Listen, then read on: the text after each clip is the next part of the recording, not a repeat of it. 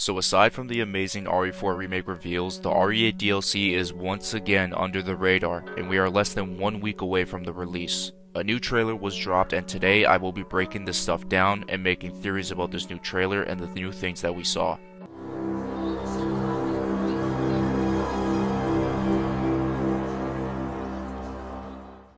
Before we get into the video, be sure to hit the like button and be sure to hit the subscribe button as well. We are trying to hit 5,000 subscribers by the end of the year, and I firmly believe that we can do it as long as I put in the work. But with that out of the way, let's get right into it.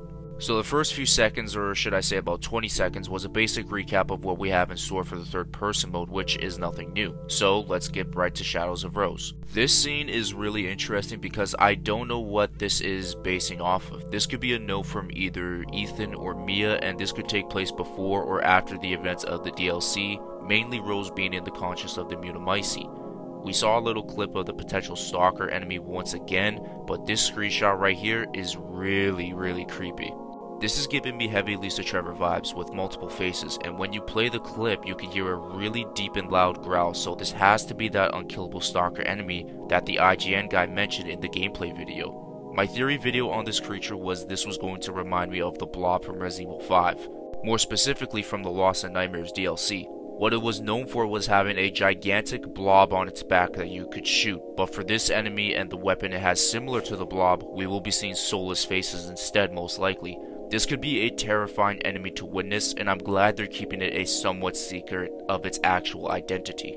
Another thing I find interesting is it seems like this dark figure of Rose could possibly be a guide for her as well, or is trying to escape from this conscious of the Megamycete as well. I still am going with my theory stating this is Eva, also known as Mother Miranda's daughter.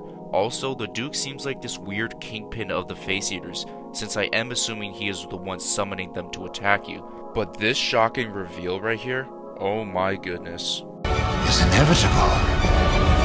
Are you telling me that Eveline is making a return to the DLC? We got some dialogue from her in RE8 when Ethan was in a dream state, and if she comes back, that could possibly mean Eveline, Rose, and Eva could all return in this DLC.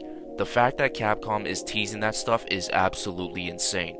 Now again, the Eva/Dark Rose thing isn't confirmed yet, it's just a theory, but I do believe that is the case. So, the three keys to the mold: Eveline was the experiment that went rogue and destroyed an innocent family, Eva being the daughter to the one that basically created the mold virus, while her mother was using the mold to resurrect her daughter, which is Eva, while Rose is the supposed successor to Eveline, but was born with powers due to her father being infected with it and was revived because of the mold after Jack Baker killed him.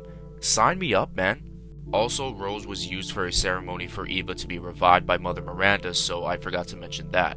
This DLC has so much potential to be the best DLC Capcom has ever created, and yes, on the level or even past the level of RE5 Lost in Nightmares, which in my opinion is the best DLC made so far. The next clip was Rose getting, I believe, her max ability with her powers potentially facing the final boss, whether if it's the Duke, Eva, or Eveline, or even the crazy Stalker that we all seem terrified of. Another subject I need to touch on is that I believe Ethan is in this DLC. Some achievement art got leaked a little while ago, and with this new dialogue I hear in this trailer for Ethan, it's hard for me to believe that he's not in this DLC. So many fans of the RE community are speculating if this mysterious Michael figure is Ethan after all, and it is really steering towards that. We're officially less than 1 week away from the DLC and the final chapter of the Winters family story, so I'm excited for this entry and with these mysteries that Capcom is kind of keeping under wraps a little bit. I am becoming more eager to play this, but remember guys, October 28th is the release date. Let's get hyped.